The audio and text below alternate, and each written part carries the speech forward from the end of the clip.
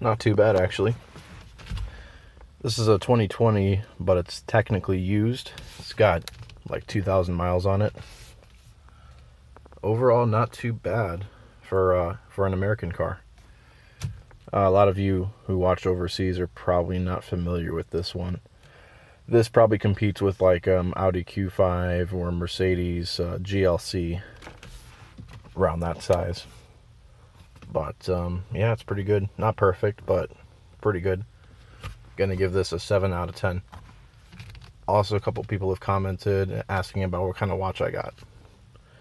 This is a Citizen Navihawk Eco Drive. Just so you can see.